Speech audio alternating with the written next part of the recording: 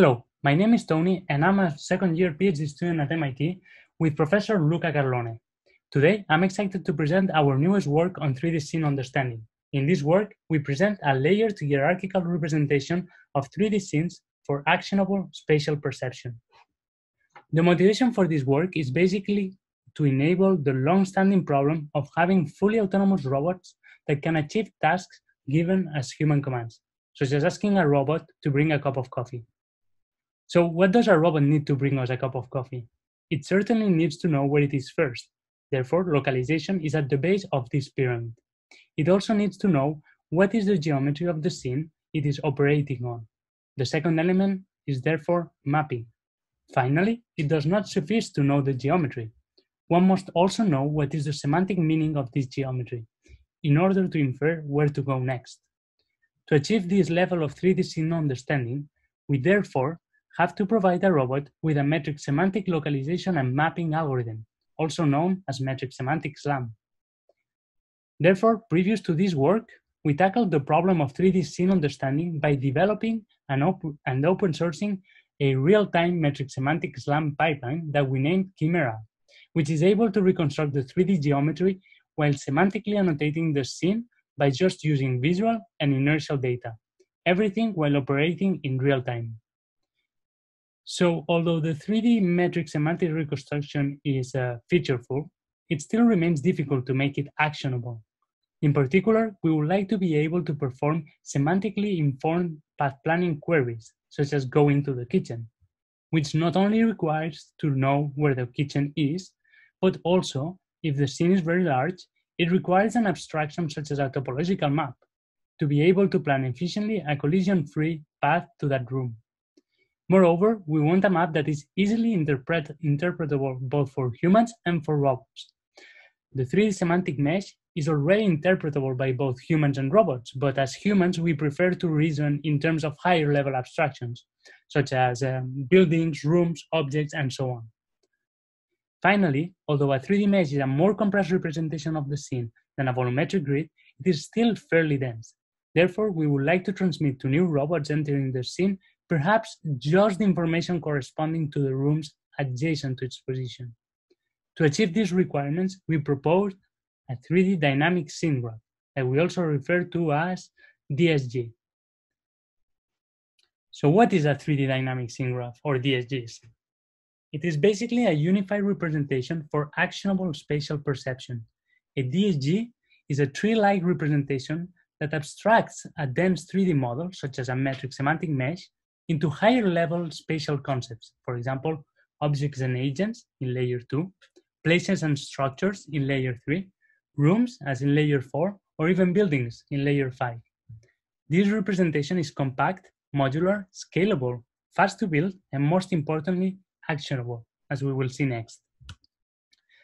In this work, we used a photorealistic simulator to test our approach. On the top right image, you can see a rendered RGB image of the scene. We also simulated humans in an office space, thereby allowing for dynamic entities, which creates a number of challenges that we explain later. And we also have objects in the scene that we try to detect, reconstruct, and encode in our DSG. So as the first layer of our DSG, we have our 3D metric semantic mesh reconstructed by Chimera. We then built the subsequent layers on top of this dense reconstruction. Let us look into how we represent objects and dynamic agents in the scene, which corresponds to layer 2. In layer 2, we model objects by their 3D centroid, a bounding box, its semantic label, and its instance ID. To extract objects from the semantically labeled 3D mesh, we first extract all 3D meshes that have a given semantic label, such as a chair. Then, using Euclidean clustering over the 3D meshes, we segment the objects into multiple instances. Once we have the instances, we can then compute its centroid and its bounding box. We distinguish between two types of objects: known, for which we have a 3D CAD model in our database, and unknown, which has no prior 3D model. For the known objects, we fit its model by first extracting 3D key points between the estimated 3D mesh and the CAD model 3D mesh. We then match all 3D key points between the source and target models. Of course, this introduces a significant amount of outliers, but by using recent outlier-robust 3D registration techniques, we can faithfully register the 3D models.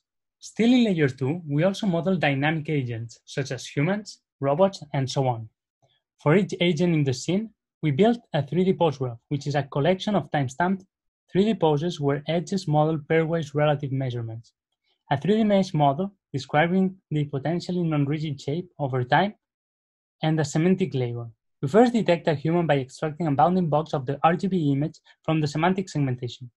Then, we use a graph neural network from Professor Costa's group that infers an approximate 3D mesh model.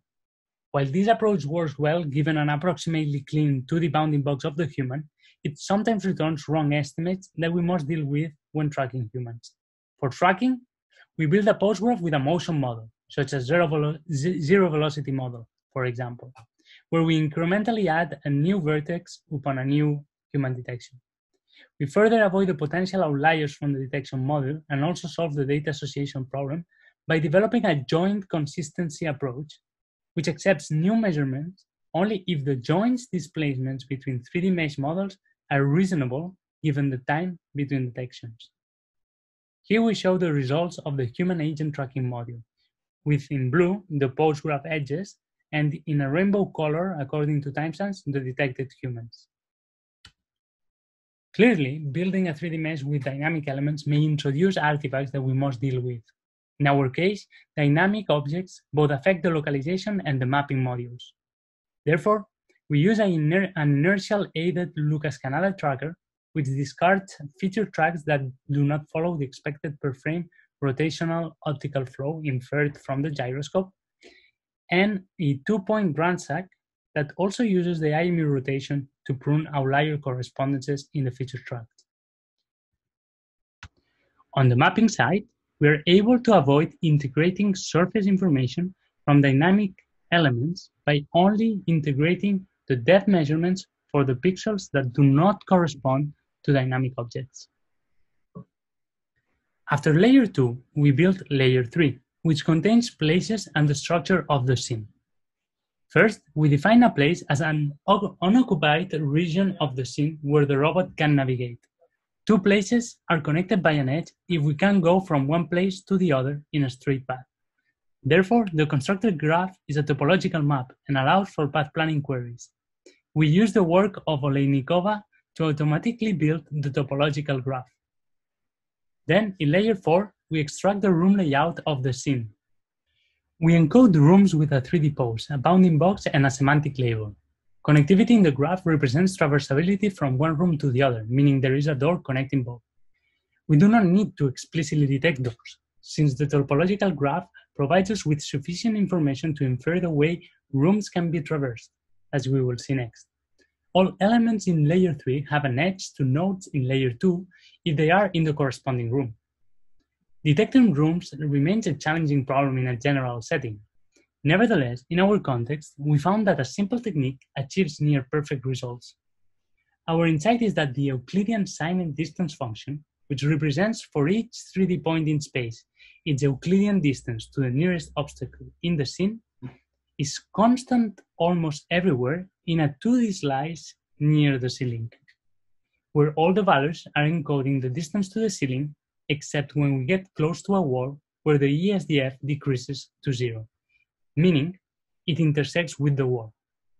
Figure A shows the 2D sliced ESDF, while figure B shows the truncating the ESDF gives us a good signal of the room layout. Then, as can be seen in the top right figure, we add a label to each 3D place falling inside an ESDF room, and then use the topology of the layer 3 to propagate the labels to nearby nodes. It then becomes also trivial to connect rooms together and infer the door positions by just looking at which edges connect places in different rooms.